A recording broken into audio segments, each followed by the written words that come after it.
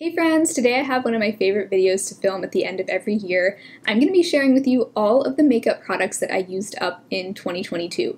This is always just such a fun way of looking back at the year and seeing how many products I was able to use up compared to previous years. I've been doing these year-end makeup empties since 2019, so I'm going to be comparing how many products I used up this year to the last 3 years, and we're just going to take a little walk down memory lane with the makeup that I used up. I always feel like these end-of-year makeup empties videos are such a fun little time capsule of the year. I love looking back on past years, and it's always just so satisfying to see empty makeup products.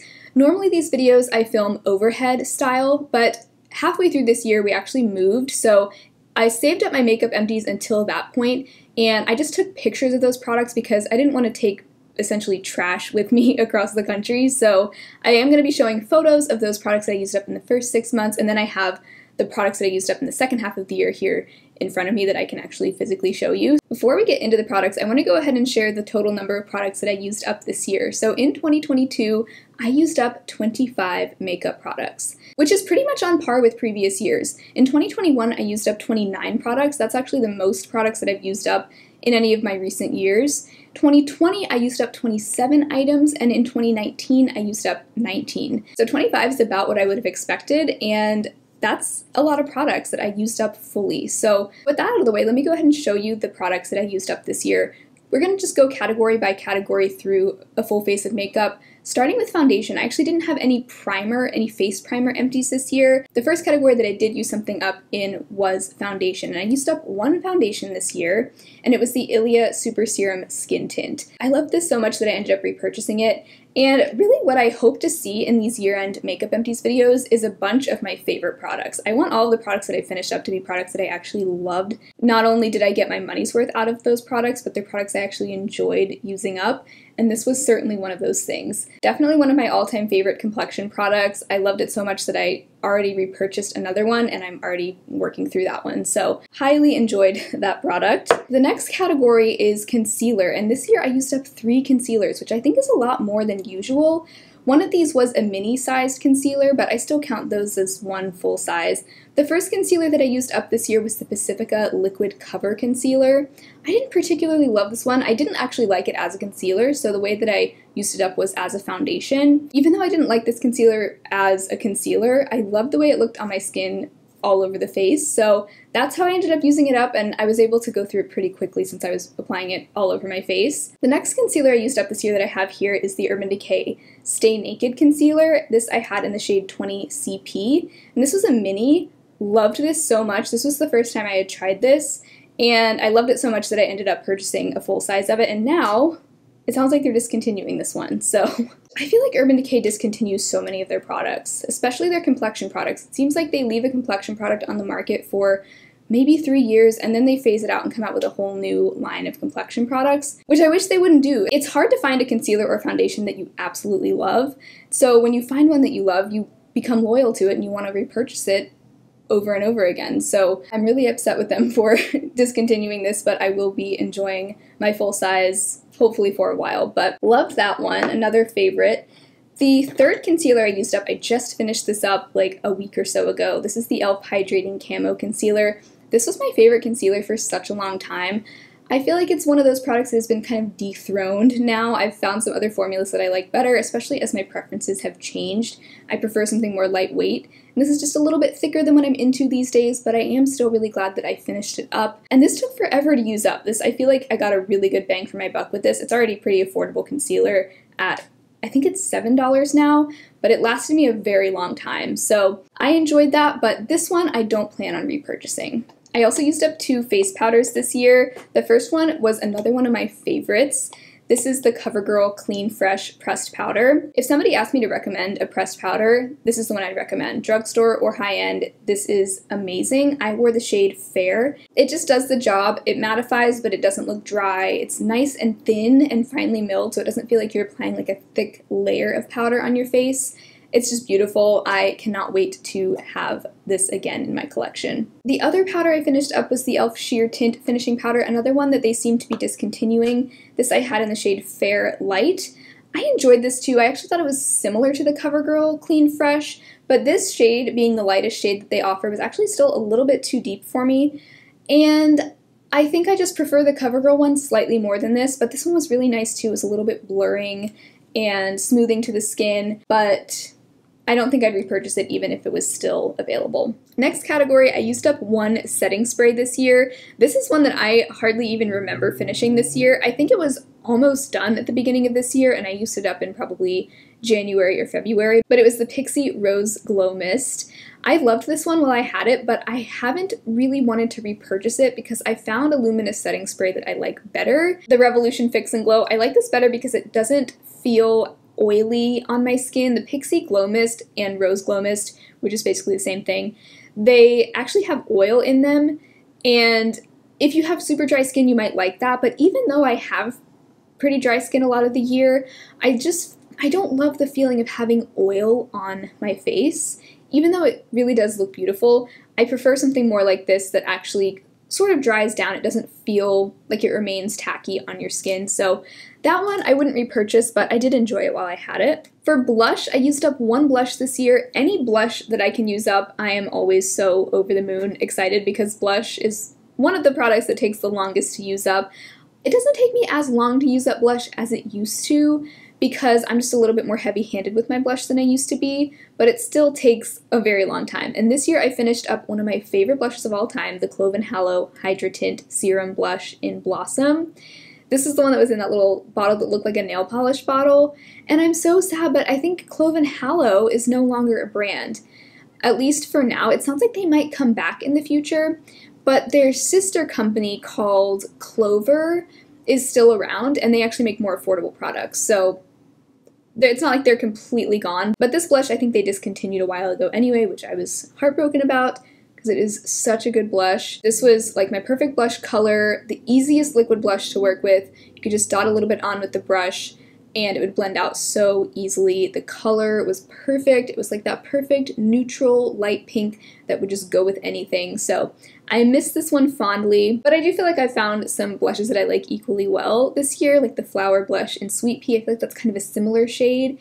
And also the e.l.f. Luminous Putty Blush in Maui is another kind of similar color. If this blush were still available, I would probably repurchase it. And that is saying a lot because I don't think I have ever repurchased a blush in my entire life, but that was such an iconic product in my collection that I probably would buy it again if I could. I used up one highlighter this year. It was a mini liquid highlighter, but even being a mini, it took a very long time to use up. It was the Becca Mini Liquid Highlight in Champagne Pop. I still have the powder version of this highlighter. Even though I'm not a big liquid and cream highlighter person, I still really enjoyed this highlighter. I probably wouldn't buy it again if it were still available because I prefer powder highlighter nowadays, but Champagne Pop, you know, is one of my favorite highlighter shades ever. Just a beautiful golden, but not too deep even for fair skin. At least my skin tone, it wasn't too deep. Just gave the perfect, like, sun-drenched glow.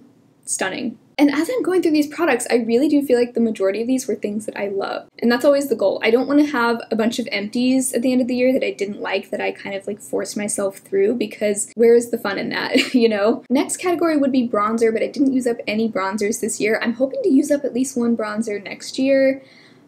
I think bronzer is even harder for me to use up than blush. And out of all the cheek categories, I think that highlighter is the hardest one for me to use up, followed by bronzer. I think bronzer and blush are tied because I use about the same amount of both, but cheek products are really difficult to get through, so I'm proud to at least have had 2 cheek empties this year. Last year I had a lot more though. I think I used up 2 blushes, maybe even 2 highlighters. It was a good year for cheek products last year. Next, for eyeshadow primers, I used up one of these this year, which I think is about the typical amount of these that I go through in a year. I usually always just have one that I'm working through, and takes me about a year to go through them. So this year I used up the Urban Decay Primer Potion, such a classic product. I did really enjoy this. I don't think I would repurchase this. It does go on sale for half off like multiple times a year, so you definitely should never buy this full price. It is a really good eyeshadow primer. I can see why so many people love it, but the thing I didn't like about it was actually the packaging. I really don't like the fact that it had a doe foot and a squeeze tube. I would prefer for it to just be a regular squeeze tube, because that would make it a lot easier to get everything out. Once I got towards the end, it became really hard to pick up anything on the doe foot, so I would have to kind of squeeze it up and then dip the applicator in. And I feel like if I were to actually cut into this, it would probably dry out really quickly, so that's why I didn't bother with that. So really the only reason I wouldn't buy this again is because of the packaging. If they put it in a regular squeeze tube, I definitely would consider it. I also used up 2 brow products this year. I guess you could maybe count this as 3, but I'm just gonna say it's 2. You'll see why. So I used up the Urban Decay Brow Blade, which is a dual-ended product, so I wasn't sure whether to count this as 1 or 2, but I think because each side comes with like a smaller amount of product than like a full-size brow pencil and a full-size brow pen, I decided to just count it as 1 item. I loved this product. This is actually what got me into brow pens, because before this I had never tried a brow pen before, and now that is one of my preferred ways of filling in my brows. I could really take or leave the pencil side of this. I used it up because it was there, but I don't really like buying brow pencils because I just go through them so quickly, especially the really thin ones like this. So that's why I avoid them, because I feel like it just creates so much extra waste. So that's really the main reason I wouldn't buy this again, is because I just don't need the pencil. And I ended up finding a drugstore brow pen that I liked just as much, the NYX Lift and Snatch, so similar to this. As long as you can find the right shade in that one, it's fantastic. So that's probably the one I'll continue to buy, or I would maybe try some other drugstore ones. But I'm really glad that I tried this because it really expanded my horizons with brow products. This brow product I did not enjoy, but I just used it up anyway. This is the Pacifica Highest Def Hemp Fiber Brow Gel in clear. I just talked about this in my most recent regular empties video, so I won't repeat all of that, but it just really didn't do anything for my brows. It gave very little hold, and I think I just prefer tinted brow gels anyway, so that I would not repurchase. I used up 2 eyeliners this year. First, I used up the CoverGirl Kohl eyeliner pencil in Rich Brown. That one I used up really early on this year. That was a great eyeliner. I definitely would consider buying it again if I'm in the market for another brown pencil liner at any point, but I don't know if I'd actually repurchase it because I think I would just prefer to try a new eyeliner, one that I haven't tried before, because I get a thrill out of trying new products. As you can probably tell, it's why I have a YouTube channel, so I probably wouldn't buy that again, but it was really nice. I enjoyed it. Actually, both of the eyeliners that I used up this year were brown eyeliners, and I would say that was my most commonly worn eyeliner shade this year. Anytime I was using either a pencil or a liquid liner, it was a brown one. The liquid liner that I used up this year was the Flower Beauty Foreverwear Winged Liner in Dark and Stormy. Loved this so much, especially the shape of the tip, the felt tip. I feel like I can't be alone in this, but for me, the most important thing with a liquid liner is the shape of either the brush or the felt tip, because that determines how easy it is to apply, and we all know winged liner is not easy to apply as it is, so I need something that's going to really help me get a nice, even, smooth line, and this did that for me. This is not waterproof, that's the only thing I will say. I think the next brown liquid liner I want to try is the Fenty Fly Liner. I think the shade is, I don't remember the shade, but it's the brown shade. That's one I want to try next because I've heard Kelly Gooch raving about that one, and it looks like a really nice, true, chocolate brown. This was a dark brown, but it still did look brown. That one looks like an even better brown shade, though, so that's probably the one I'll get next. I don't think I'd repurchase this, even though I really liked it, and I would recommend it as long as you're not looking for something waterproof. It's a solid liquid liner, but same with the other eyeliner, I would just prefer to try something new. I used up a lot of mascaras this year, 6 mascaras, but 4 of them were full sizes and then 2 of them were minis.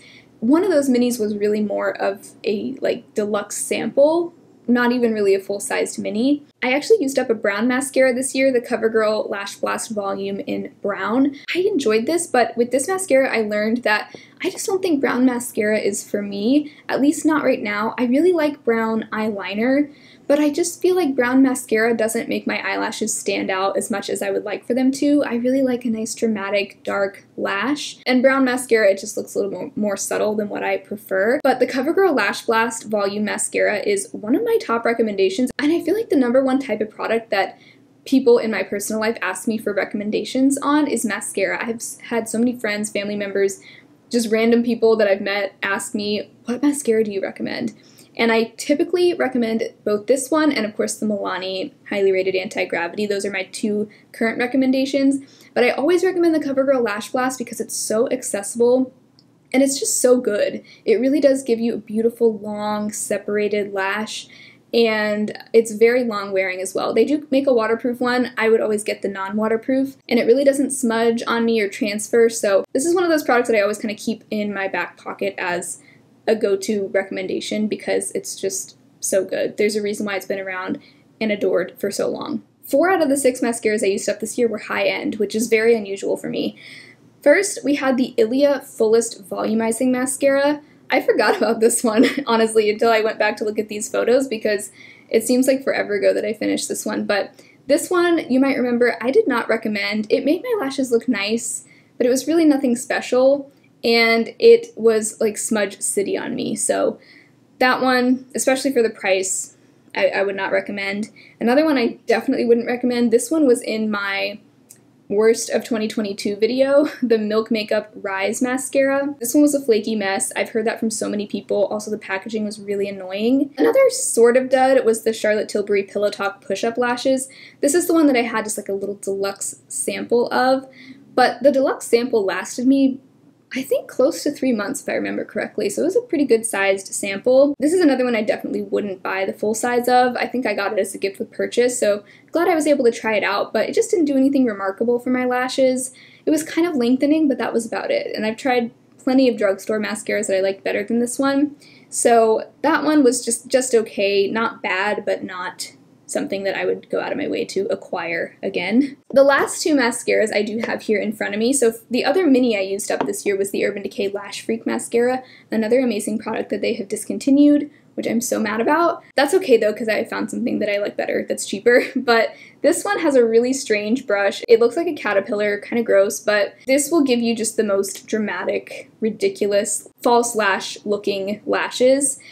Which is why I loved it so much. This was the second tube of this that I had gone through. You might be able to still find this at like a really good discount, so if you can, I would recommend it, but I probably won't be buying that one again because I discovered the Milani Highly Rated Anti-Gravity Mascara, which is one of my favorites of the year. This was included in my 2022 favorites this year. This one I will absolutely be repurchasing. This has an amazing brush. You know, I love the rubber bristle wands. Those are my favorite. As you can tell, this one and all 3 of my favorites from this year, the Milani, the Urban Decay, and the CoverGirl Lash Blast all have the rubber bristle brushes, so I just need to stop buying anything that doesn't have this kind of brush, honestly. But this will make your lashes look so dramatic. Really everything I said about the Lash Freak, I would also say about this, except for the fact that the brush is a lot easier to work with, and it's not nearly as clumpy as Lash Freak, but it gives that same amazing volume and length. It makes your lashes stand out from a distance and not just close up, which is really what I want in a mascara. I want true volume, and this gives it without giving you that look like you only have 4 really thick lashes. Very glad to have tried that this year. I did really well with lip products this year, especially lip glosses, but I did use up one lip liner, and that was the Jordana lip liner in Rockin' Rose. Such an old product. That brand has been out of business since 2020. I miss them still, I really do. They were one of my favorite drugstore brands. They made some amazing lip liners, but I did find some new favorites this year from Koki that I like even better than these. But if these liners were still around, I would definitely repurchase. Rockin' Rose and Tawny were my 2 favorites from the Jordana lip liners, and I would definitely still have those colors in my collection if they still made them. I used up 4 lip glosses this year. So proud of myself. I hope to use up that many again next year. I used up 2 of my favorite drugstore lip glosses in the first half of the year. The Milani Keep It Full Nourishing Lip Plumper in Soft Rose, my favorite nude lip gloss. I keep meaning to repurchase that and I keep forgetting, but next time I see it on sale, I'm gonna grab it because that is, to this day, my all-time favorite lip gloss. I went most of this year without it in my collection, and I really do miss it. The shade of this gloss almost perfectly matches the natural shade of my lips, but it's a really nice opaque gloss, so it looks so good on my lips because it's my natural lip color, but it also just makes my lips look so full and even. So that was my favorite of all the 4 lip glosses I used up this year. I also used up the e.l.f. Lip Plumping Gloss in Pink Cosmo, which is a little bit more of a sheer, milky, light pink color. Beautiful color. I also really would like to repurchase this one at some point, but probably not as high of a priority as the Milani one. Those e.l.f. Lip Plumping Glosses, I do feel like they go pretty quickly, and they're really easy to track progress on because when you set them up right, the gloss settles so you can see exactly how much you have left. That one was really fun to use up. I enjoyed that one. Then most recently, I actually used these both up right around the same time, which is rare. Usually it takes me a while in between glosses, but I used up my Bite Yaysayer lip gloss in Sugar Drizzle. This was a clear gloss with gold shimmer in it. There was really nothing that special about the gloss formula itself. It was more just the packaging of this that I loved. If these were still around, I probably would purchase another shade on sale for sure. I think these retailed for $25 at full price. I wouldn't spend that much on these, but I would definitely spend like $15 on one of these glosses. But unfortunately, as you might recall, Bite Beauty did go out of business earlier this year. So sad to see them go, but I'm glad that I was able to use that up this year. And I also finished up the Undone Beauty Big Papa Gloss in Watercolor Rose, which you can see it had a little bit of a pinkish red tint, but it went on completely clear and colorless. This also doubles as a lip balm. Like, it really does feel like a cross between a lip balm and a lip gloss. So I actually wore this as a nighttime lip balm quite a few times, and I also wore it during the day quite a few times. But I actually felt like this went really quickly. Once I started using it daily, it went so fast. I went from having like about half of it to it being empty within like a month. So I don't know if these necessarily give you the best value for your money, but they are. I think these are $10. If you can get these on sale, I would recommend it, but otherwise I feel like it's just not a great value. I don't know if I'd buy it again, even though I really enjoyed it. It was kind of just nice, but I don't feel like I need to have it back in my life. So those were all 25 of the makeup products that I used up this year. I also really like to share how many of these products were used up in my project pan and how many of these things did I use up naturally without actively panning them. So if I am remembering correctly on all of these, it looks like 12 out of these 25 products were project pan items. The other 13 were things that I just used up naturally. So about half and half. I think in previous years, a lot more of the products were project pan items than non-project pan items, but always cool to see that breakdown. It's just kind of an interesting metric to look at, but I don't really think it means that much. But it's nice to see that even without putting products in a project pan, I still use things up. And I always wonder how many of these things would I have used up if I didn't have a project pan. I think the number would be a lot lower because some things really do take a lot of like active focus to actually go through, like a blush, a highlight, things like that. Even most lip glosses, I do kind of have to really focus on those in order to get them finished. But yeah, I always do wonder how many things I would use up if I didn't project pan. Maybe one year I'll do an experiment with that, but not 2023. I will be doing a project pan in 2023. Once you start project panning, you kind of get the bug and you can't stop. But I hope you enjoyed seeing all of the makeup that I used up this year. This video is going up on New Year's Eve, so I want to wish you all a very happy New Year. Be safe if you are doing anything tonight for New Year's Eve.